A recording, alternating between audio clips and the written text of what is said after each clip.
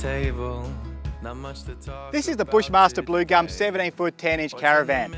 It's an off-roader with a surprising amount of equipment.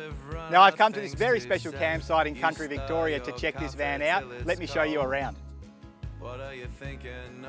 Like any off-roader worth its salt, this van has loads of external storage, and I really like that multi-purpose checker plate storage box on the A-frame.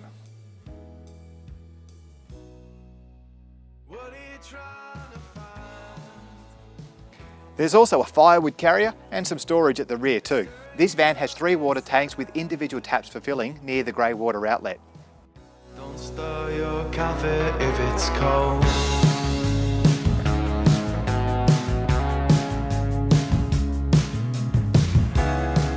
This house is always changing. Walk over to the kitchen sink. You wash over your face. Clearly this is a stylish caravan. You step inside and you go, yep, you know, I could live here. But there are a few features that I'd really like to point out.